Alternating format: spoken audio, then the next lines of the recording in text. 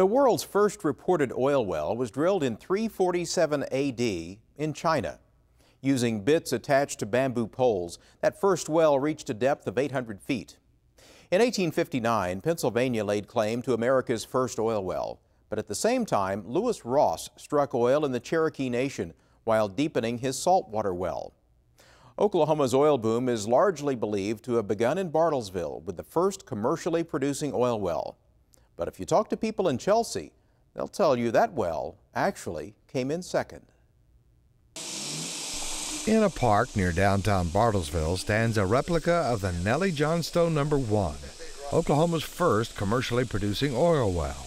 In April of 1897, George Keeler and William Johnstone produced a gusher.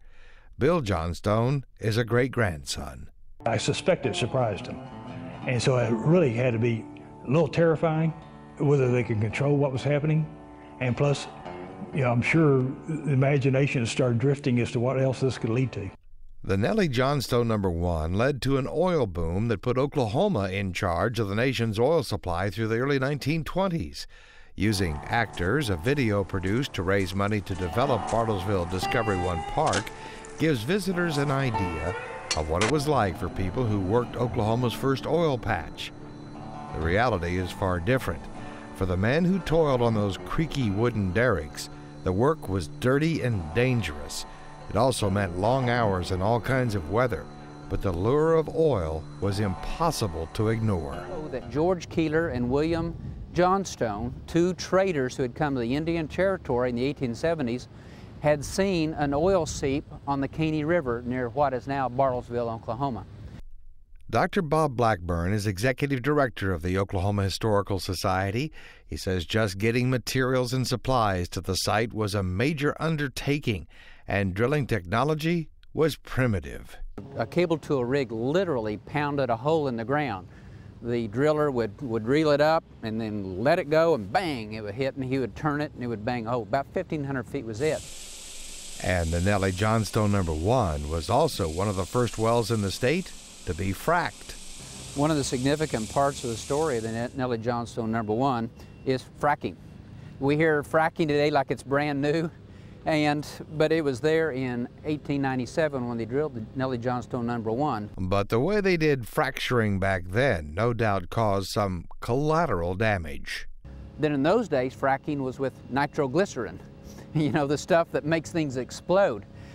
As shown in this reenactment at the replica Nellie Johnstone 1 rig in Bartlesville, nitroglycerin was poured down the hole, and then came the Go Devil, the tool that would cause the explosion to fracture the formation that held the oil. And using a high explosive to open the formation was often done more than once. And once in a while, the formations would tighten up. They'd have to go back in and do another round of fracking to keep the production going. And they kept that well alive and producing until the 1940s. Even the technology for putting out oil storage tank fires was primitive. Because the old wooden tanks vented fumes into the air, lightning storms could produce some huge fires. To avoid rolling balls of flaming oil, cannons like this one were used to blow a hole near the bottom of the tank to allow the oil to flow out and the fire to burn out. Even acquiring the mineral rights to drill was difficult because it meant dealing with Indian tribes. The Cherokees and the Osages and the Creeks. Before allotment, you had to go through the tribal apparatus, you had to go through the Bureau of Indian Affairs to get a lease. In the 1890s, there was little demand for oil, and the lack of roads and rail lines made getting the oil to market nearly impossible. Soon after the Nellie Johnstone 1 struck oil, it had to be capped because there was no way to get it to the refinery in Kansas. Even though it would produce more than 100,000 barrels of oil in its lifetime, there was no market for it.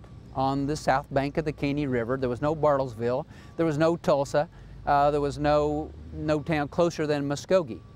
Well, not until 1899 did a railroad build through that area, allowing them to put the oil onto tank cars to get it to the markets. But once the oil train started running, the Nellie Johnstone No. 1 went into production. But there is one more twist to the story of Oklahoma's first commercially productive oil well. Not far from Bartlesville, along a winding road outside of Chelsea, You see the sign and then drive up to this. A man named Edward Byrd secured a drilling lease from the Cherokees for nearly 100,000 acres of land and set about drilling for oil.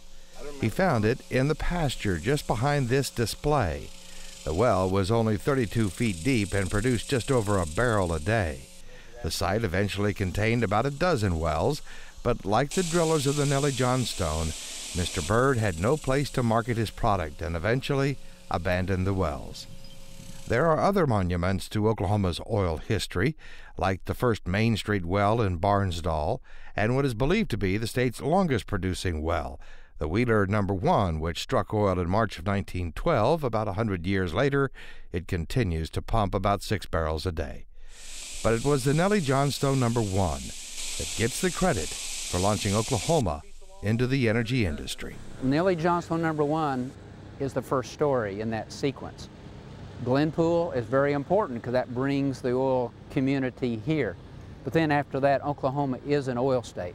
And as I often say in my speeches, without oil, Oklahoma is Arkansas.